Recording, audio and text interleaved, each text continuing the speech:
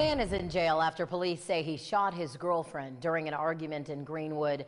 It's the first homicide investigation in the city this year. And 7 News reporter Chloe Salsameda has the latest developments. Greenwood police say when they arrived at this apartment complex, they found a 40-year-old woman dead inside. This was the scene outside the University Commons apartments Tuesday night. Officers tell me they arrived at the apartment complex around 5 o'clock for a medical call.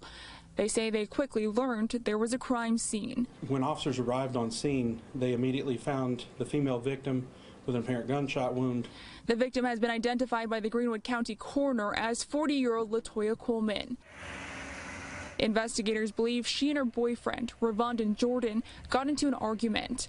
Officers say Jordan then shot Coleman.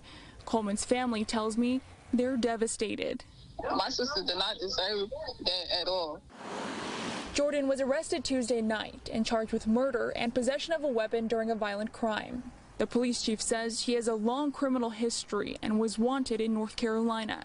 Greenwood police have classified this case as a domestic violence-related incident.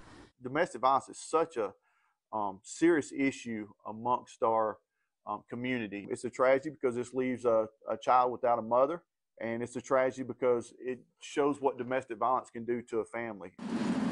Officers remind the community that there are resources available for any person who is a victim of domestic violence. We all urge that if you're having issues in a relationship, it's best to get away from each other and seek some sort of professional help. We have a victims assistance coordinator here in Greenwood County that can provide a lot of help to those people who are going through those situations. Officers say Jordan's bond will be decided on a later date.